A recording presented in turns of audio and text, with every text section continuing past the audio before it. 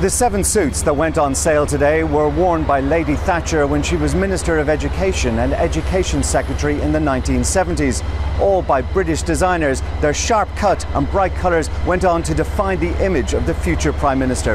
Well, the first to be sold today was a bright green suit with a colourful piping, and it was worn during a BBC Panorama programme in 1972 called Women in Politics. That sold to a South Korean buyer for £5,500. Indeed, that was a price for most of the suits that got sold initially. The other lots, which were being sold by a private collector not on behalf of Lady Thatcher, included a hand-woven Donegal tweed suit, one described as Margaret Thatcher's cocktail ensemble by Susan Small, and a blush pink wool suit which was worn during a TV interview with Sue McGregor in 1973 when the future Iron Lady went on to describe her skincare regime.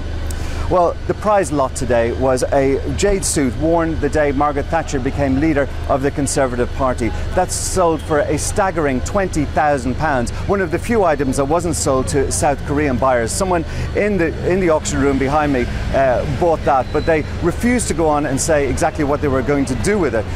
But in all, the auction raised £60,000. That's 6 times more than the estimate price, and it just goes to show that there's a premium to do with anything that has to do with Lady Thatcher.